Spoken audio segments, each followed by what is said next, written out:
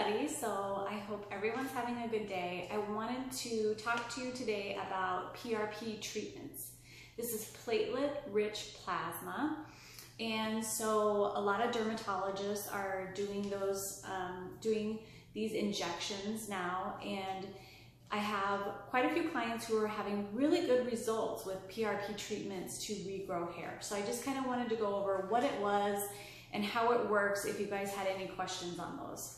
So what the dermatologist or the doctor would do is they actually take some of your blood and they spin it and they take all the good stuff out of it. So they're actually taking your platelets, the good platelets that have all your natural growth factors and all these good nutrients in, and they're injecting it back into the scalp.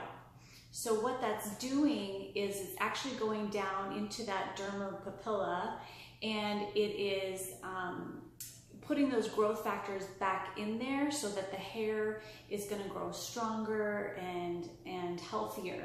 So it's healing that tissue and the follicle if there's something wrong with the follicle because it's not producing a bigger hair, those miniaturized hairs. So it's going to make those hairs stronger. And like I said, I have quite a few clients who are actually having really good results with PRP. So this is a series of sessions. Usually it's 3 to 4 sessions to start. So you would go like once a month.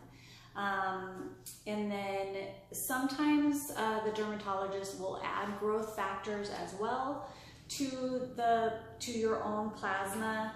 And then after those 3 or 4 sessions to start, it's usually a maintenance schedule, and that's whatever the doctor prescribes to see like how you're doing for the months to come.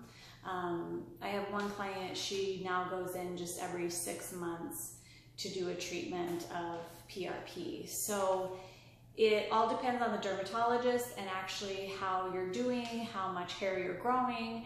So when my clients come in and they've just had a PRP session, I can look under the microscope and actually see all the new hairs come in, which is really exciting to see for some people. So I hope this helps with any questions that you have. If you have any more questions, you can leave them in the comments below and I'll get back to you as soon as I can.